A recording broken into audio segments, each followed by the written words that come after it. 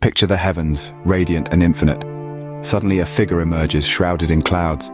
This is no ordinary entity, but the Lord Jesus returning for the second time. The Bible's book of Revelation, chapter 1, verse 7, details this monumental event. Listen closely. Behold, he cometh with clouds, and every eye shall see him, and they also which pierced him, and all kindreds of the earth shall wail because of him.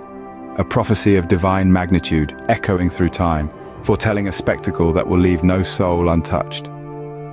A celestial event, grand and awe-inspiring, yet filled with profound sorrow. As the Lord Jesus descends, the world will watch, captivated in reverence and trepidation. The second coming is more than a return. It's a revelation, an awakening. So remember, in the vast expanse of the cosmos, something immensely powerful awaits. The second coming, as foretold in Revelation 1:7, is a testament to the divine narrative that binds us all. Until next time, keep your eyes on the heavens and your hearts open to understanding.